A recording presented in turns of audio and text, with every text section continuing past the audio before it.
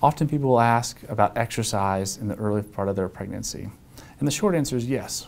Exercise is healthy, safe, and there's some wonderful benefits to exercise. Women who come into pregnancy and they've been exercising on a regular regimen, I usually can tell them to continue exactly what they've been doing. As they get further along in pregnancy, they may have to modify their activity a little bit as the baby gets larger. Warning signs to slow down your exercise would be feeling dizzy, lightheaded, if you start having cramping and bleeding. That would be a clue to reduce the intensity of exercise. For women who don't have a regular exercise program going into pregnancy, I do recommend starting gently with regular walking. So to get your heart rate up, to walk a few miles a day would be a great goal to slowly work up to. The benefits of exercise in pregnancy are great.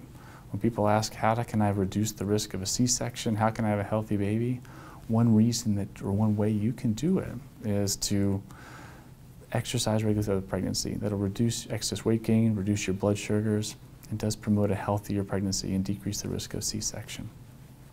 Talk to your doctor to figure out what's the right thing for you, because you want to look out for those warning signs.